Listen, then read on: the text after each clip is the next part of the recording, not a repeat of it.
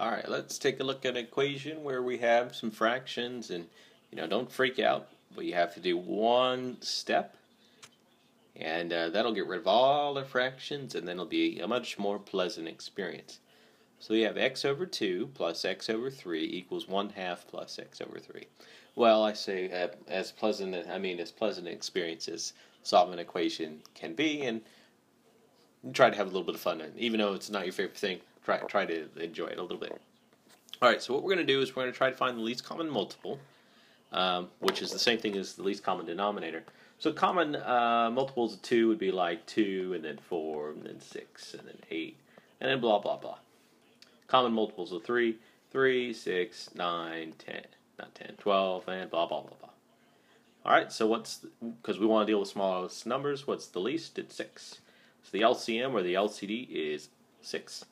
And what we're going to do to get rid of our fractions is we're going to multiply everybody by 6, or 6 over 1 if you're a fraction. Since everybody's a fraction in this problem, we're going to multiply everybody by 6 over 1.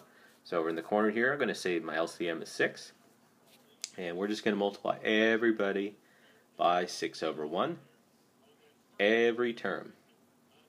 Remember, terms are separated by plus or minus signs. So there we are. Our original problem is in the yellow. And then we just multiplied everybody by 6 over 1. Okay.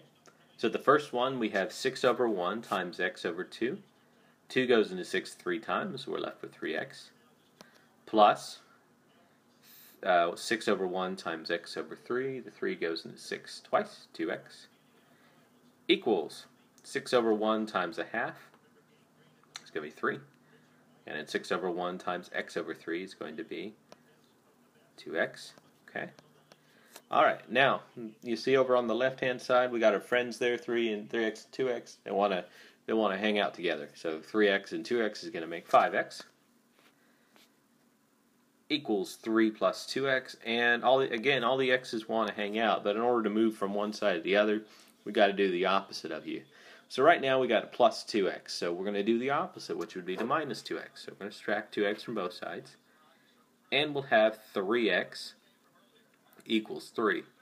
So in that other problem, in the previous video, I said, oh, well, it's 3. Well, this is the problem I was thinking about. Anyways, you can probably guess what the x should be. It should be 1. We're a little bit lacking of real estate, so we would say we would divide both sides by 3, and we get x is equal to 1. Anyway, so x is equal to 1. And the last thing we got to do is, we want to get all our points, we want to make sure we've done it right, is we go ahead and check it. So we're going to check it in the original problem.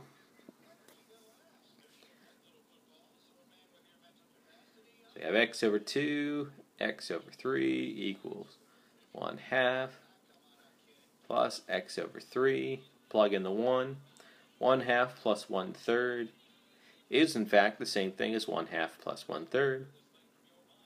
So those are the same number. Give yourself a check mark and a smiley face.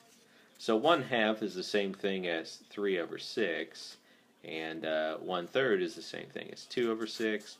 So really what both sides are going to be is 5 over 6. So 5 over 6 equals 5 over 6. Same thing on both sides. We got the correct answer. Good work.